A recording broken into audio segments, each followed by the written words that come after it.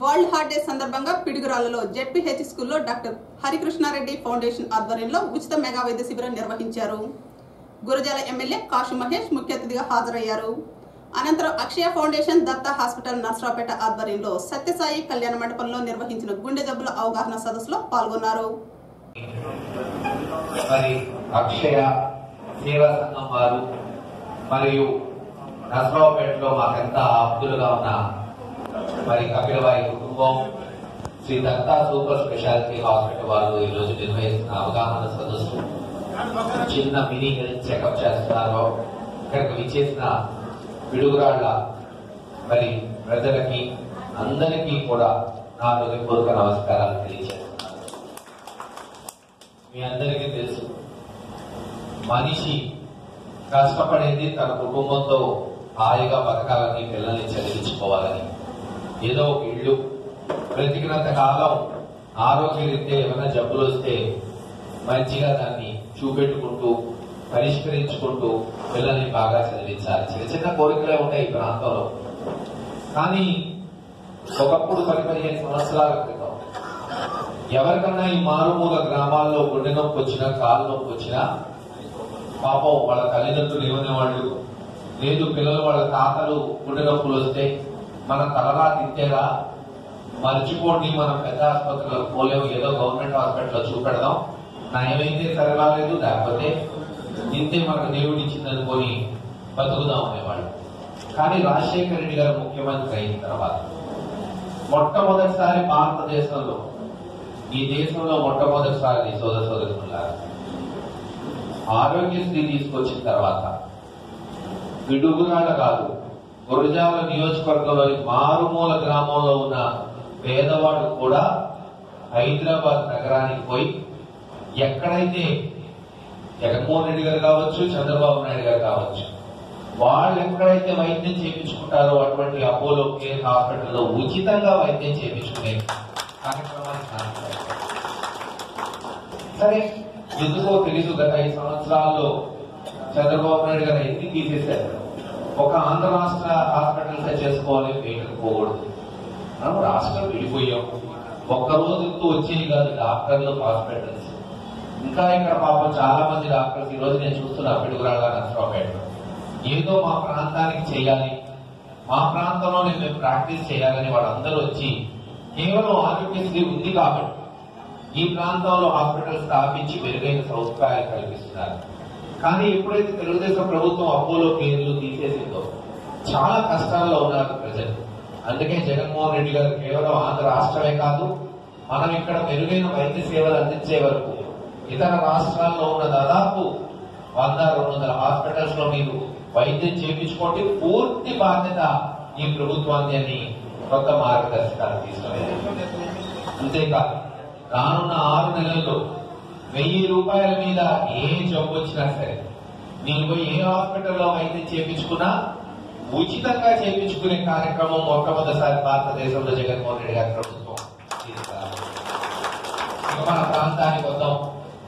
మరి బ్రహ్మాండంగా నాగార్జున సాగర్ వచ్చి నీళ్లు వచ్చిన తర్వాత 20-30 సంవత్సరాల నుంచి బ్రహ్మాండంగా పంటలు పండిస్తున్నారు ఈ ప్రాంతంలో.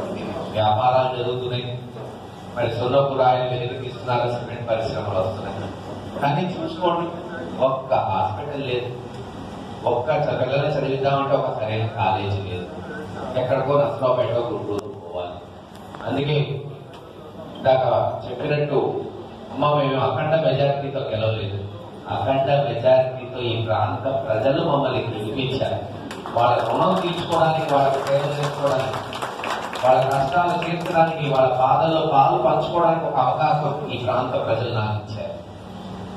అదే కోణంతో జగన్మోహన్ రెడ్డి గారి దృష్టికి నేను ఒక మెడికల్ కాలేజ్, ఎందుకంటే ఒక మెడికల్ కాలేజ్, ఒక హాస్పిటల్, 100 పడకల హాస్పిటల్ కడితే అది కొద్ది మందికి ఉపయోగపడుతుంది.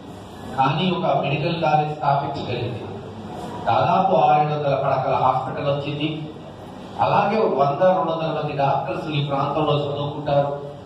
2 పర్యాయాలు, విద్యపరంగా వైద్యపరంగా 2 కూడా మనం ఈ ప్రాంత ప్రజలకు సేవ అందించవచ్చు. అంటే అడిగిన 9 రోజుల్లోనే, నేను 3వ తేదీ అడిగితే జూలైలో 12వ తేదీ బడ్జెట్ ప్రవేశపెడుతూ బడ్జెట్ లో మొట్టమొదటిసారి గురజాలకు మెడికల్ కాలేజ్ శాంక్షన్ చేస్తున్నాం 66 కోట్లు. 66 కోట్లు కాదు, దాదాపు 300-400 కోట్లతో ఒక బ్రహ్మాండమైన గవర్నమెంట్ మెడికల్ కాలేజ్, మరి దానికి కూడా పేరు వైఎస్ఆర్ మెడికల్ కాలేజ్ అని పెట్టడానికి ఇప్పటికే నిర్ణయం జరిగింది. తప్పకుండా ఒక అనువైన స్థలం చూస్తాం. ఈ నియోజకవర్గానికి కాదు ఆయన ఇచ్చింది, యావత్ ఈ పార్లమెంట్ నియోజకవర్గానికి ఉపయోగపడాలి. నాకు మాచర్లు తీసుకోండి, ఇటు వినుకొండోళ్ళు లేదు, సత్తెనపల్లి నసరావుపేట వాళ్ళు కూడా వెనక్కి తిరిగి గుంటూరు పోయే బదులు మనకు ఇంకా వెసులుబాటు ఉంది కానీ ఇటు వచ్చే పరిస్థితులు ఉన్నాయి. బెల్లంకొండ, రాజుపాలెం మండలాలు ఇలాగ అందరికీ ఉపయోగపడేటట్టు దాన్ని తీర్చిదిద్దుదాం. అందరం కూడా కలిసి దాన్ని ఒక మంచి విద్యా సంస్థగా ముందుకు తీసుకెళ్లాలి.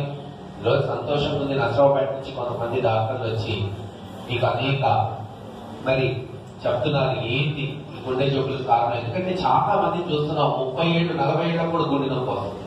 ఒకప్పుడు గుండె నొప్పి అంటే ఏదో 60 ఏళ్ళు చనిపోయి ఉంటుంది. ఇప్పుడు అంటగా ఏంటంటే మారుతున్న కారణాలు, కాలుష్యం, నీళ్లు సరిగ్గా లేకపోవడం, లేదు జీవిత పరిణామాల్లో ఇప్పుడు ఎక్సర్సైజ్ లేదు. అందరూ ఇంటి నుంచి బండి ఎక్కితే మళ్ళీ ఆఫీస్కి బండి, మళ్ళీ ఇంటికి ఎక్సర్సైజ్ వాకింగ్ లేవు. ఇటువంటి పరిస్థితుల్లో మరి మారుతున్న జీవన పరిణామాల్లో ఇటువంటి పరిస్థితులు చూస్తున్నాం. అందుకే మన ప్రాంతంలో మంచి నీళ్ళు ఇవ్వాలి, ప్రతి ఇంటికి కృష్ణా నీళ్ళు ఇవ్వాలని ఇప్పటికే ప్రభుత్వ దృష్టికి తీసుకెళ్లాం. త్వరలోనే 2-3 నెలల్లో 500 కోట్లతో యావత్ గురజాల నియోజకవర్గంలోని ప్రతి ఇంటికి కృష్ణా నీళ్ళు ఇస్తాం. అలాగే పల్లి గ్రామాల్లో, పిడుగురాడ పట్టణంలో డ్రైనేజ్ వ్యవస్థ అల్లకల్లోలంగా ఉంది. నీళ్లు బయట పారుతుంటాయా, ఇంట్లోకి వస్తుంటాయా అర్థం కాదు. క్లీన్ చేయాలన్నా కూడా డ్రైనేజ్ సరిగ్గా లేదు. ప్రతి గ్రామంలో, పిడుగురాడ పట్టణంలో రానున్న 2-3 సంవత్సరాల్లోనే మరి మంచి డ్రైనేజ్ వ్యవస్థని పునర్నిర్మిస్తాం. అన్ని డ్రైన్లు కూడా వాటర్ ఉండేటట్టు, నీళ్లు వెసులుబాటు పోయేటట్టు చేస్తాం. ఇలా అనేక కార్యక్రమాలు చేసుకుంటూ పోతున్నాం. మీ అందరి సహకారం కావాలి. కాలుష్యాన్ని కూడా తగ్గించడానికి త్వరలోనే బైపాస్ రోడ్డు కూడా రానున్న సంవత్సరంలో పూర్తి చేసి ఇంకా గ్రీనరీ చెట్లు, ఇప్పుడు అనేక సంఘాలు ఉన్నాయి పాపం. ఇప్పుడు అక్షయ సేవా సంఘం లాగా అందరినీ కూడా కలుపుకొని ఒక సంవత్సరం తర్వాత ఒక మాస్ మూవ్మెంట్ మన పిడుగురాట పట్టణంలో చెట్లు నాటడం, వాటిని రక్షించడం. నాటడం పెద్ద కష్టంగా లేదు, వాటిని రక్షించి మరి అవగాహన మన ప్రజల్లో తీసుకురావాలి. ఏముంది, ఇంటికి ఒక చెట్టు నీటి వేయడం, అది కూడా కాపాడుకోలేము. తప్పకుండా చేయగలుగుతాం. ప్రజల్లో అవగాహన తీసుకొద్దాం. మరీ ముఖ్యంగా రానున్న సంవత్సరంలో మేము చేపట్టబోయేది ఇంటింటికి రిక్షా. ప్రతి ఇంట్లో కూడా చెత్త వీధిలో పడదు. విజయ్ కుమార్ గారికి తెలుస్తుంది, ఎందుకంటే నసరావుపేట వాసి కాబట్టి. 2004 ముందు ప్రతి వీధి నసరావుపేటలో చెత్త ఉండేది. అప్పుడు మేము ఇంటింటికి రిక్షా పెట్టి, రిక్షా నుంచి ట్రాక్టర్ నుంచి ఊరు పెట్టి తర్వాత ఈరోజు పోయి చూడండి ఎక్కడ చెత్త అనేది కనపడదు. మనం కూడా చేయొచ్చు. పిడుగురాడు తప్పకుండా వచ్చే ఏప్రిల్ నెల కల్లా ప్రతి 100 ఇళ్లకి ఓ రిక్షా పెట్టేటట్టు, ఆ రిక్షా ద్వారా చెత్త సేకరణ చేసేటట్టు, చెత్త ఎక్కడ వీధిలో వేయకుండా. ఎందుకంటే నేను మొన్న చూశాను, జగన్ బాట పెట్టినప్పుడు కొన్ని ఇళ్ల ముందు చెత్త వేస్తున్నారు. మరుసటి రోజు ఆ ఇళ్ల వాళ్ళ చెత్తని డ్రైన్ లో కూరుస్తున్నారు. నీళ్ళు ఎట్ట పోవాలా? మీరే ఆలోచించండి. అంటే వాళ్ళకు కూడా సదుపాయం కల్పించాలి. ఒకవేళ ప్రభుత్వం వాళ్ళకి ఎక్కడ వేయాలి అని ఒక సదుపాయం కల్పిస్తే తప్పకుండా వాళ్ళ రిక్షాలో వేస్తారు. అటువంటి మరి సదుపాయాలు కూడా రేపు ఏప్రిల్ నెల కల్లా పెడదాం. చెత్త లేకుండా శుభ్రంగా ఉన్న పట్టణంగా, పచ్చదనం ఉండే పట్టణంగా, మంచినీరు తాగే పట్టణంగా పిడుగురాడని ఒక ఉన్నతమైన పట్టణంగా తీర్చిదిద్దాం. దీనికి మీ అందరి సహకారం కావాలి. ఏది ఏమైనా ఈరోజు ఈ వరల్డ్ హార్ట్ డే అవగాహన సదస్సు పెట్టి మనకి ఇంకా మెరుగైనగా ఏం చేసుకోవాలి జీవితంలో. ఎందుకంటే జబ్బు వచ్చిన తర్వాత డాక్టర్ దగ్గరికి పోయి మాత్రలు అడిగే బదులు ముందే జాగ్రత్త తీసుకుంటే ఆ జబ్బులు రాకుండా ఉంటాయి అని ఒక మంచి సదుద్దేశంతో ఈరోజు ఇచ్చేసిన మరి శ్రీ దత్త సూపర్ స్పెషాలిటీ హాస్పిటల్ వారికి, డాక్టర్ గారికి అందరికీ పేరు పేరున కృతజ్ఞతలు తెలియజేసుకుంటూ ఇంకా వేరే కార్యక్రమాలు ఉన్నాయి. దయచేసి ఈ కార్యక్రమాన్ని కొనసాగించండి. అందరూ కూడా అవగాహన పెంచండి. ఏది ఏమైనా ఈ అవకాశం ఇచ్చిన మీ అందరికీ కృతజ్ఞతలు తెలియజేసుకుంటూ సెలవు.